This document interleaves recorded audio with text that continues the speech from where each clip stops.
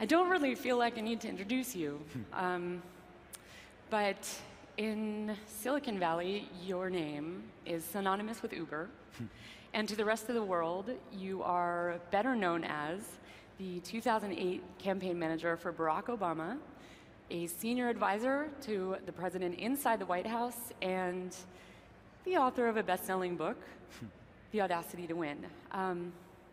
It's really excited to have you here.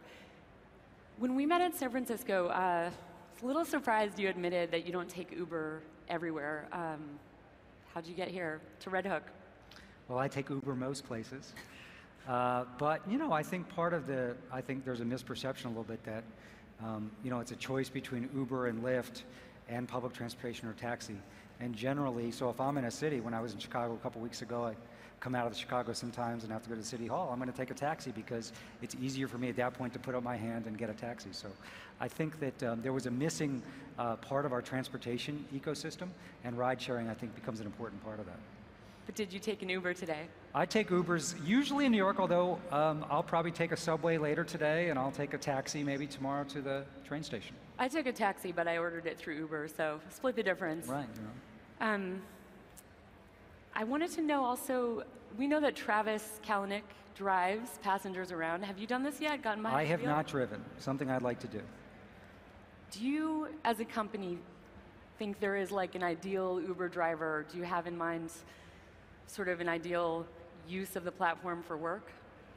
No, that's one of, I think, the interesting things about the platform. So before I came to Uber, I was a heavy user, usually in Washington or when I traveled.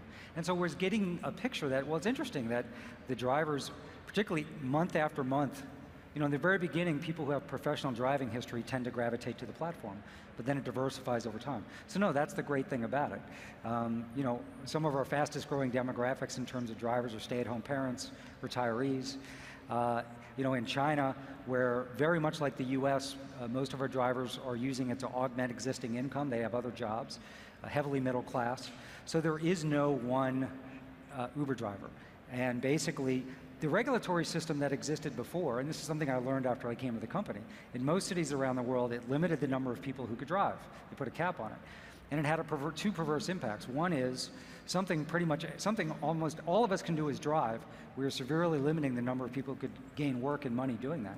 And secondly, we're forcing people into car ownership because it was just too hard to get around. So that's one of the great things about the platform is, and again, you can work whenever you want. You can work 2 hours a week, 2 hours a day. You can do it for 2 weeks, you can do it for 2 months. Whenever you need a little bit of extra work, a little bit of extra money. Let me understand, though, a majority of people are using this for sort of supplemental income rather than as full-time drivers. In the United States, yes. So in the United States, I think about 60% of our drivers nationally drive under 10 hours a week. In some cities, it's even higher than like that. In Chicago, it is. In Miami, it is. In China, it's very much like that. Then there's places around the world, Mexico City, where 50% of our drivers were most recently unemployed, skews more full-time. India, it skews more full-time. So it depends on the country. But our goal is that if you do it 40 hours a week for 4 years, or you do it 4 hours a week for 4 months, we want it to be a good opportunity for you. Okay, and you landed in Silicon Valley, coming out of politics to a company that is not without its political involvement. Why did you make that jump? Right. I was hoping to leave politics, but I've come to Uber after all, so I'm surrounded by politics every day. Well, for me, it was first of all, you know, I was done with politics. So the Barack Obama experience for me was very personal. I'd had a career in politics, but that was kind of the capstone. I don't think you do particularly well at things when you're a mercenary. So, you know, I was all in. I was bleeding Obama blue. And I wasn't going to go off and do something else for someone else. I hope the person who's running, whose headquarters is down the street from here in Brooklyn is our 45th president. It's a very important election. But I was done with politics. And at my advanced age, I really wanted to learn new things. And I'm learning things still every day, almost 2 years into Uber. Particularly what we do is similar in you know, push a button and get a ride, push a button and get work. But there's distinctions in different countries. So I think I'm really learning a lot about the world in a gritty way. And I believed in the mission, because when I was in the White House, the most frustrating economic debate was, what are we going to do about wage stagnation? Okay?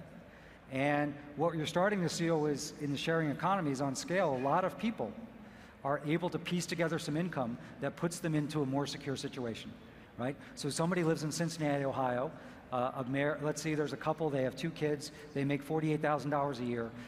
That really hasn't changed much throughout the last decade, so they're not feeling much more secure economically. One of them drives on a platform like ours, 8-10 hours a week, and they go from 48,000 to 58,000. And that's like a small miracle to the family. So I believed in the mission of trying to create more work for more people in a way that's flexible, that they work around the rest of their lives. Okay, that mission sounds very noble. But critics have blasted Uber for this, classic Silicon Valley approach of ask forgiveness, not permission. There are a lot of very valid criticisms out there, and I'm wondering, from your vantage, what does the company need to change? Right. Well, it's interesting. So yeah, I'm a new resident out on the West Coast, and I love the optimism compared to Washington. It's so tangible, so tangible. The first instinct is not no. The first instinct is yes. But yes, every company out there says they're changing the world, and you have to understand most of them are businesses first and foremost, as are we. But there's a lot of interesting societal byproducts that come from what we do. So I think, listen, for the most part, what Uber is doing, and what Lyft is doing, and other companies like it, most regulations didn't envision cell phone technology, GPS, apps to provide transportation in a two-sided marketplace. So this was new technology and a new approach butting up with, in some cases, decades-old regulation. That debate has really changed now. I think you've seen all around the world new laws passed. So it wasn't ever going to work to say, how do we fit what you do into a 50-year-old taxi law? That's never been a satisfying conversation for anybody. But now what you're starting to see is governments say, okay, we understand, we want to create a new regulatory structure, a new legal structure. So again, I think there's a misperception out there that Uber and companies like it don't want to be regulated. We agree with regulation that's more modern and understands who we are and who we're not. And so all across the United States, in Australia, in Canada, Toronto and Miami most recently last week, in India, in the Philippines, you've seen progress. And we're starting to work with governments, not on regulation, but we just announced in the UK, the government there is going to, if someone comes into a job center and has lost their job or lost their hours, say, well, have you thought about driving for Uber? We're on the central government website in India as a place for entrepreneurship. So we're eager to work with cities on their transportation challenges and on their economic challenges. Okay, that's interesting. I don't know if everyone's been following the news in Austin, but this week, Uber and other transportation network companies, including Lyft, shut down their service in Austin in basically a standoff with the local government. If you say you actually want to be regulated, what is it going to take to fire that back up and make it work in Austin? Well, we were regulated in Austin. The types of regulations that we have in California, in Chicago, in many parts of South Florida now. So we were regulated. And then, I think some city council people at the behest of the taxi industry tried to come in and add a whole bunch of barriers to entry that would essentially turn us into a taxi. So we had a referendum that we lost. We're grateful for all the people who came out and voted. Now, the ballot language, I think the Austin American-Statesman described it as the bureaucratic equivalent of a triple or quadruple negative. When I first read the ballot language, I wasn't sure which way I was going to vote. So this was not on the level, but we figured we'd fight. Uphill battle, try and see if we could win the election. We didn't. So now we see service as has Lyft. And at the end of the day, you think about a city like Austin, I think probably 3/4 of our drivers drive 10 hours a week or less. A lot of artists, a lot of writers, a lot of people looking to piece together income. And you've got the University of Texas. And the impact on reduction of DUIs has been tremendous. So we're hopeful over time there'll be a way back into the market, which we think is very important. But that's important. There's a principle here. If you establish too high of barriers to entry, you're not going to have enough drivers. So in Houston, Texas, where we have said if the regulations don't change, because there are very burdensome regulations, Lyft does not operate there. Why? Because basically we're having to operate like a taxi company. So in Houston, Texas, which is the 4th biggest city in the world, in the United States, it's the only city we cannot meet demand at bar closing time, can't get close, so too many people are still driving home, and we probably have 1/4 of the drivers we should. Why? If you ask somebody to go through 8 or 9 different hoops, take time off work, it's basically got to be a career for them, and that's not ride sharing. And so that most of the regulations around the world that have passed understand that, and they enshrine in law things like insurance, safety, financial requirements, but they also understand they want to keep the barriers to entry low so that if somebody says, I just need to make a little bit of extra money for 2 or 3 months, driving a few hours a week, they can do that. If you ask them to jump through too many hoops, they're not going to be able to do that. You invested heavily in lobbying in Austin. The reports of estimated spending from Uber and Lyft over $8 million for this local issue. Did your lobbying efforts backfire there? Well, first of all, I mean, we weren't able to convince the council. We tried hard to basically stick with the regulations that were working. So this wasn't a situation where we weren't regulated or there was a problem to be solved.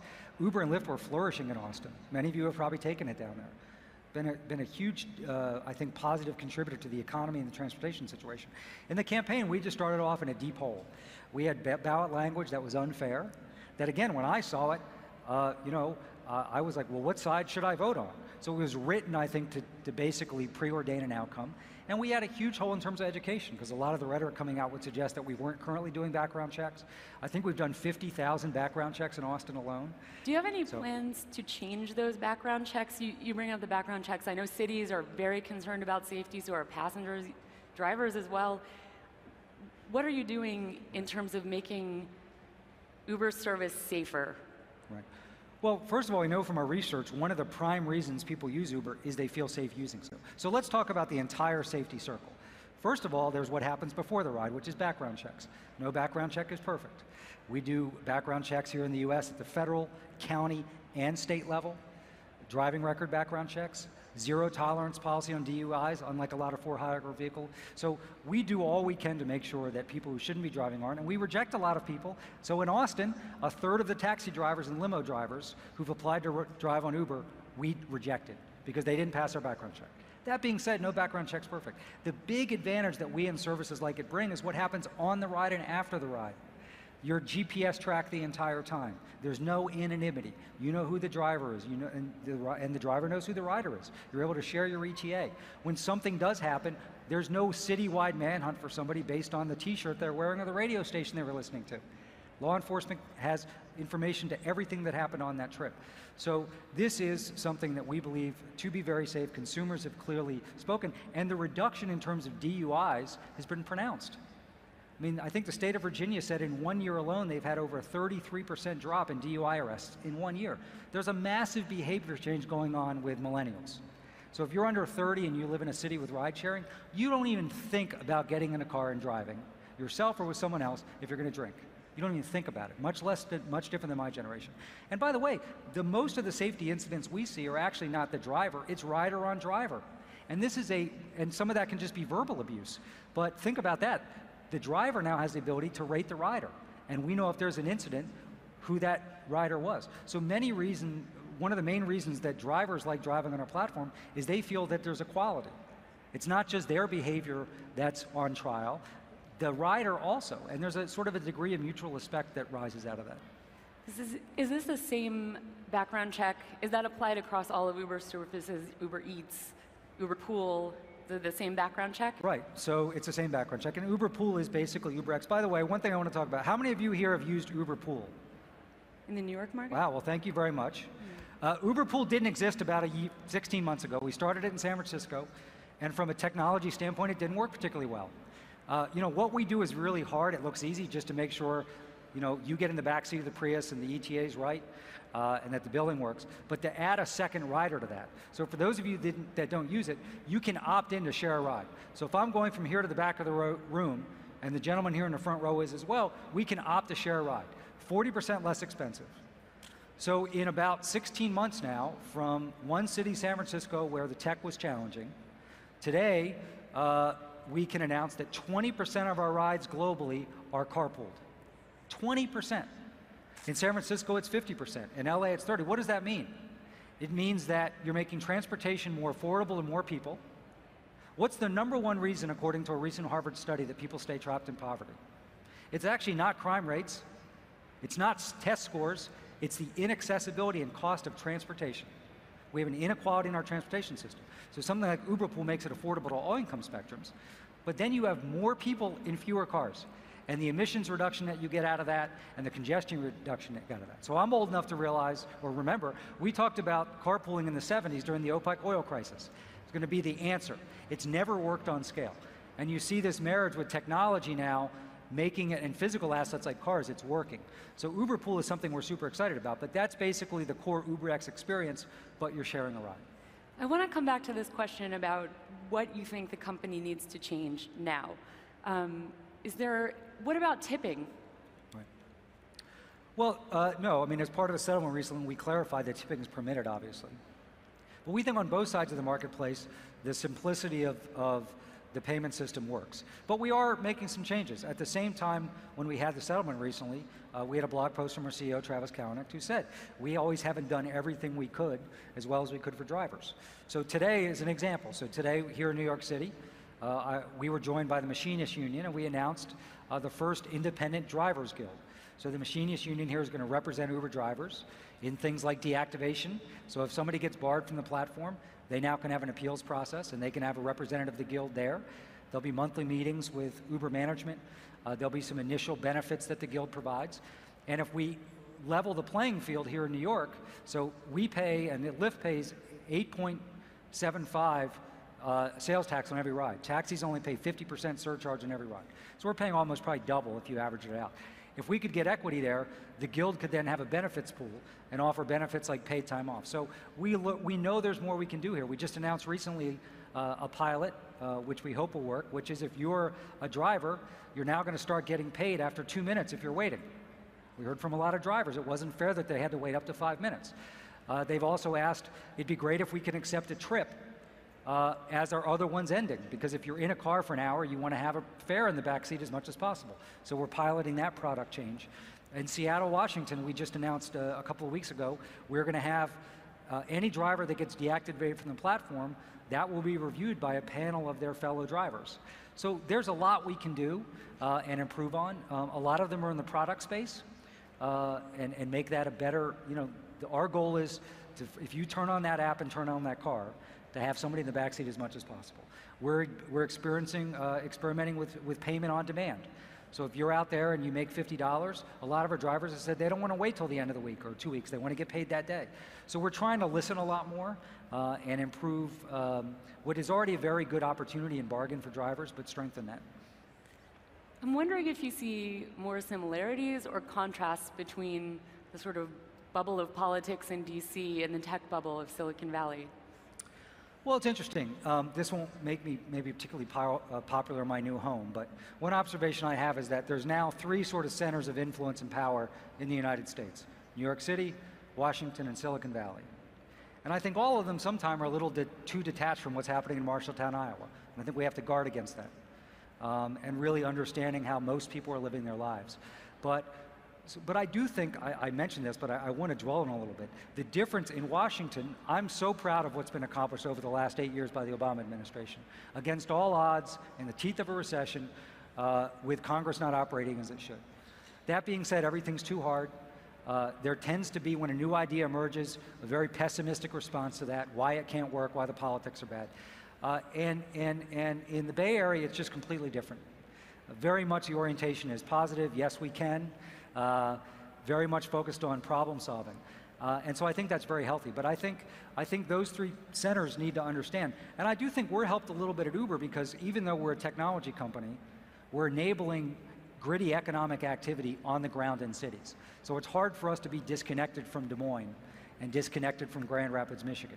But I do think it's important to understand. I mean, there's some people in Silicon Valley who will say, why would we ever build a home with a kitchen anymore? Or a driveway, or a garage? Well, maybe someday that'll be an appropriate question, but it's not right now. And so I think there has to be an understanding of how, and I do think we see in our politics, why is Trump doing so well? Why has Sanders done so well? A lot of reasons, but there is a lot of economic anxiety out there. Populism's on the rise, and I think we all need to understand that. I just have a few seconds left with you here, but I did have to ask, do you think it's easier to raise money for a startup or a political campaign? Well, the checks are certainly larger for a startup.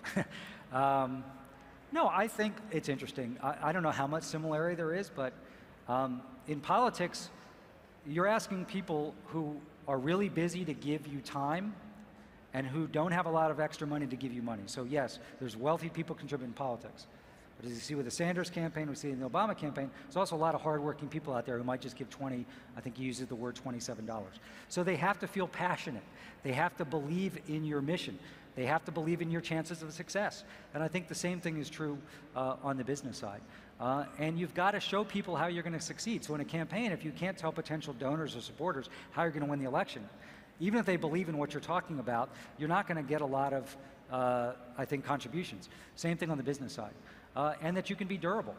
And I think you have to really understand that when people invest in your company or in your political campaign, they are shareholders, even if you're not a public company. And so you deserve to keep them abreast of what's happening. One thing I made a mistake in the Obama campaign was sometimes thinking our grassroots volunteers and contributors, well, they didn't really want to know about this strategy or that strategy. And in fact, they wanted to know everything because they were deeply invested in it. They didn't want to read about it in the New York Times. They want to know about it. So I think there is some commonality, but very different in terms of the structure. Thanks for spending your time with us. Oh, thanks for having me, Laura. Okay. Thank you.